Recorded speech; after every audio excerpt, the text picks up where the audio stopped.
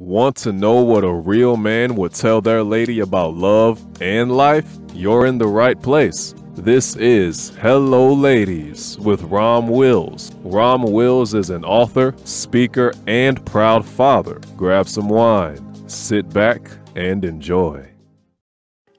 Hello, ladies. Welcome to my spot. How many of you are hooked on romantic intoxication? Ladies, and that term came from one of my mentors, Master Yao and Yama Chain Morris. He called it romantic intoxication. Because, ladies, you know what happens. You get that fine dude. You know what happens. And that fine dude, you know he have y'all like, he got y'all turned out. Shoot, shouldn't even call him a fine dude. Call him a pusher man.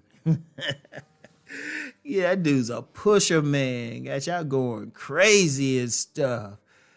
Shoot, he got y'all on a drug. Instead of tapping your arm, you tapping that thigh.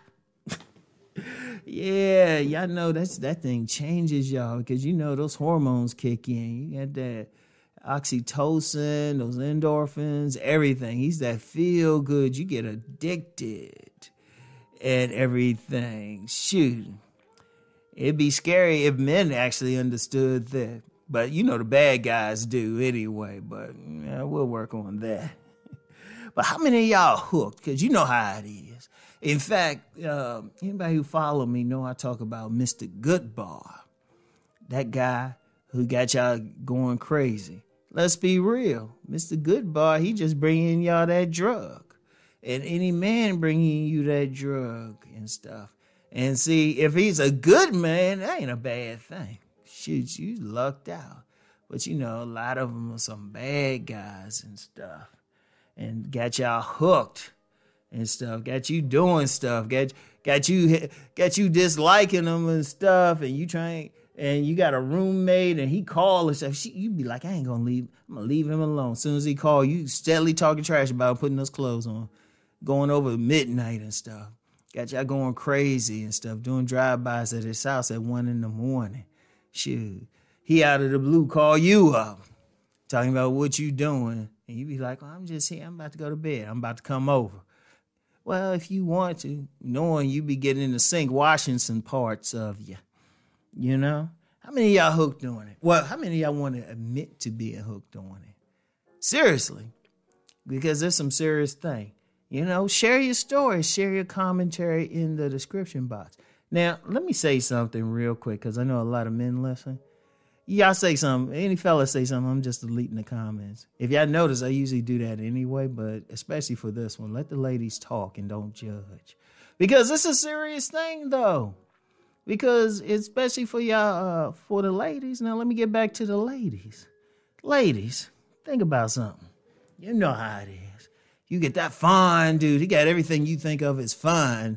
Shoot, down to his hair grade, complexion, shoot, his length of his joint, everything, and he spit that sweet game at you, all right, and you be like, yeah, but you know it ain't good because you you find out something about him you ain't liking, like he's sharing it with other women and you ain't in a sharing mood, or you find out he a little crazy, something like that. So you decide, you know what? You're going to leave him alone.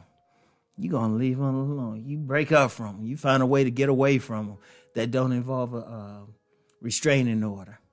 Sometimes it involves a restraining order. You still don't leave. All right, you good to go there, right?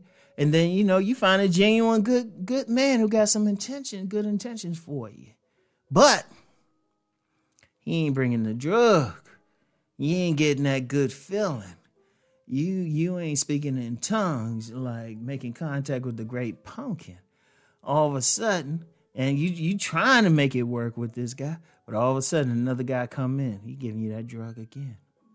And ladies, you know what? I'm going to tell you what. And this ain't to jump on you because I know some guys are here and say, well, yeah, they shouldn't. No, look, I know because it's hitting your chemicals. It's hitting your body chemistry and everything. We got to deal with that. That's just a reality. In fact, good men need to learn how to deliver it. Instead of complaining, good men need to learn how to deliver it. But ladies, let me know some stories and share some stuff with a brother. You know? Share some stuff. And share, you know what, too? Especially share if you were able to break that addiction. Share what you did to break that addiction and find a good man. Especially some of y'all ladies. I know some of y'all ladies found a good man who might not have brought that same level of intoxication or any intoxication, but was a good man. You found a way to work it out. I want to hear about it. You know, because that's the thing. And you know what, too? That's very important because nobody's talking about that out here. Everybody's talking, have y'all noticed out here, everybody talking about everything else. And people talking about some stuff that don't even matter, even on the men's and women's side, talking about money, all this stuff. Can't figure out why this woman's with this guy. And they think, well, he got some money, he got this. Nah. He gave you a little bit of that drug. He put some on his pinky, gave you a little bit, gave you just enough to want you to come back for more. And then you back. And like I said, if it's a good guy, hey, that ain't a bad thing. Shoot, you in heaven then. But let's be real. You know how it is. Shoot, you be like walking, going places trying to get that hit. You know? And it is such a powerful thing. I mean, honestly, it's a powerful thing. And it's kind of bad that no one's talking about it enough. You know, because that's what it all come down to. That's the whole point. That's the whole point of Mr. Goodbar. The men who I call select can at least deliver a minimum amount of that romantic intoxication. They can at least deliver a little bit of it. And then you got some good guys can't deliver it at all, but they genuinely good guys. But let me know what y'all experience with it. Let me know. Hey, and even if it ain't you, talk about some of your legitimate girlfriends who've gone through, because y'all know y'all done seen it. Y'all know every woman know they got at least one girlfriend. They were like, why is she with that guy? Y'all tried interventions, everything. And she still ran back to him. You know? She couldn't help it. She had to get that fix. So it's a serious thing. It's a serious thing. Like I said, there's no shame in it or anything like that.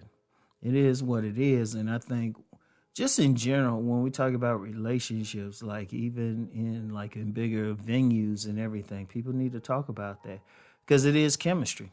It is chemistry. And we need to talk more about why our chemistry drives us to do certain things. We really do.